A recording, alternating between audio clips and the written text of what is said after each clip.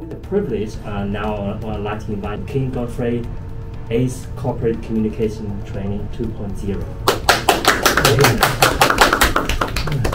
Thanks very much, you.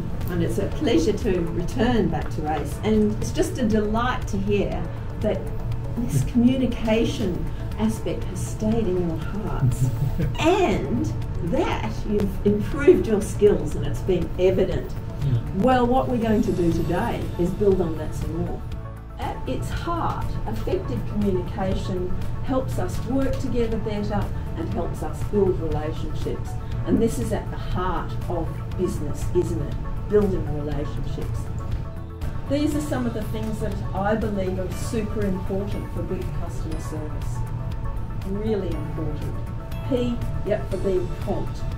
And I've focused it on the phone, but it could be email, obviously. Could be face-to-face too. You might not be able to meet with somebody immediately, but that you're looking to do it within a good period of time. P for professional and polite. I like the polite word in there as well. A is for and, that's too easy. R is for reliable. And I think that is very important, doing what you say you're going to do.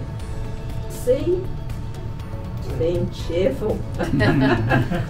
It's not always easy, depending on what's going on, but it's really something to be mindful about, I believe. H, also for helpful.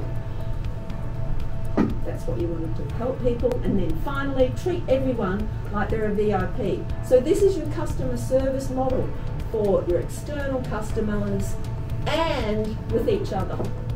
Because we're doing quite precise work, or analysing, we need detail, right? So we sort of need to ask those questions and make sure that we're actually understanding what the other person wants, right? And otherwise, you go off and do something which is not what they want.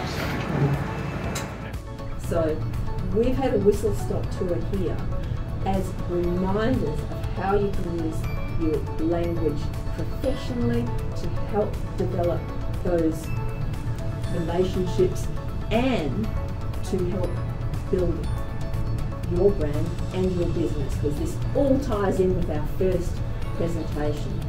And by doing that, you know what happens. People want to work with you, you build your career, and if you have eyes on working in senior roles, that's where it'll take you.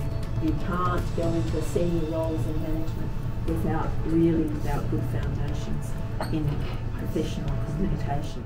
On behalf of ACE, I thank you for your service, and I look forward to our ACE Corporate Communication Training 3.0. I look forward to it too, you, very much.